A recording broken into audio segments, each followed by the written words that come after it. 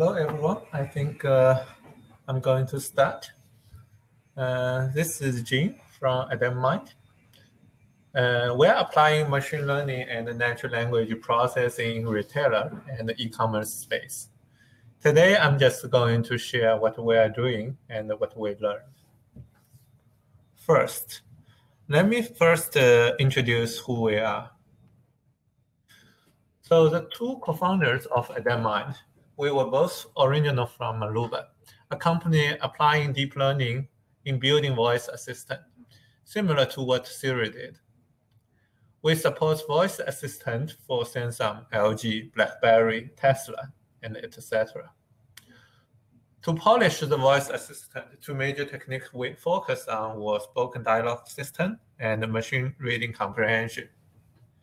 Maluba was acquired by Microsoft in 2017.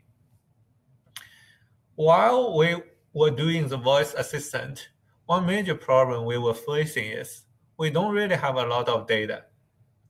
Though we support a bunch of OEMs and got decent volume of the traffic, but the data we got, really, that's not quite interesting. People just use voice assistant to ask about the weather, or maybe play a music, or chit-chat. A lot of noise in that. So instead, after Maluba, we started looking into some space that might be having more data, more interesting data.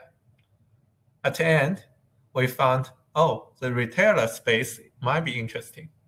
There are a lot of online shops, there are a lot of forums, a lot of videos, pictures, and articles talking about these products. We felt really excited about this data. So we started AdeptMind. The vision of AdeptMind is to make use of all kinds of data on the web and help customers to understand and discover the products they really need. Currently, we provide the data service to multiple online retailers and shopping centers. To understand the data, we mainly use natural language processing and image recognition techniques. To serve end customer, we also use a bunch of techniques related to information retrieval and recommending systems. Basically,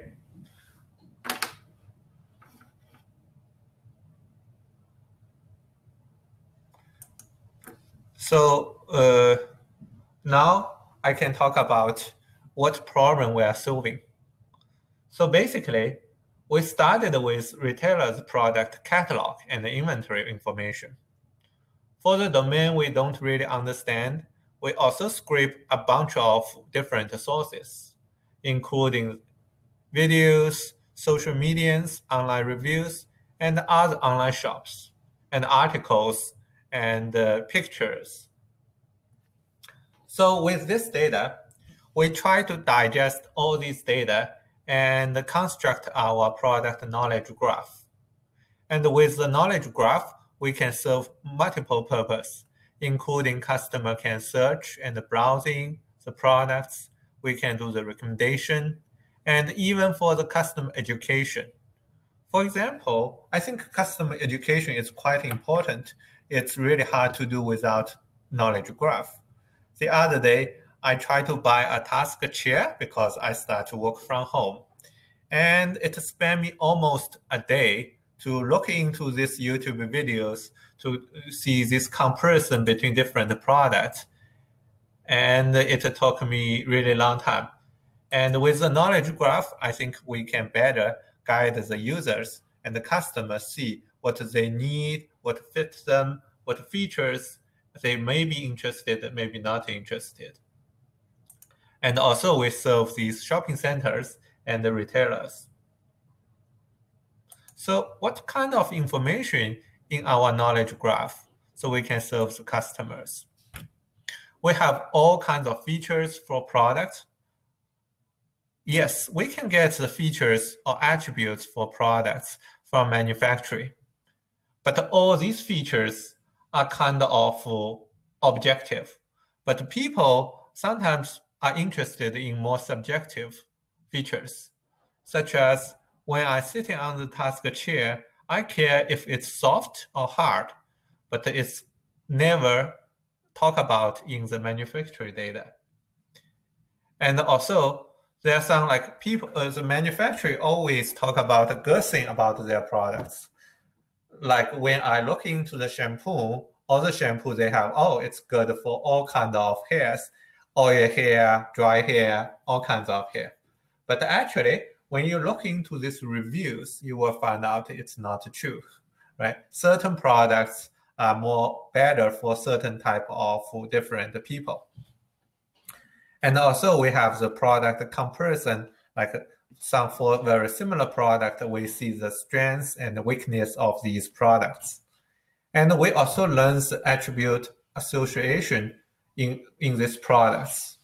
For example, for particular like a machine learning engineer, we know the laptop with, for example, GPU is a good option. Or for example, for certain people with, say, dry skin, we know certain ingredient in the product is good. And also, we can understand a certain product combination makes sense because people always talk about these products go with this product very well, this kind of thing. So we grab this information content and grab them together, organize them, and serve this information in different kind of services. So in this pipeline, we use machine learning intensively in all kinds of pipelines, including data collection, data digestion, and search and recommendation. So let me share some of the lessons we learned from this few years of experience. The first lesson we learned is I think I was from natural language processing background, the same thing for the other co-founder. So we love natural language processing, and we try to solve every problem with natural language processing. But after about 2 years, we kept falling into this problem that NLP couldn't solve, especially when we deal with information from social media and YouTube. Text is much more casual, so it's hard to capture the semantics sometimes. Sometimes the information is even does not exist in the text. People just put a bottle of product, say, oh, this is something, and they may not even talk about this product. Oh, this is what we need to talk about. But if with the information from the image or the video, it's very easy to capture this. So instead of doing the text understanding purely, we use multimodal to understand from multiple channels of information.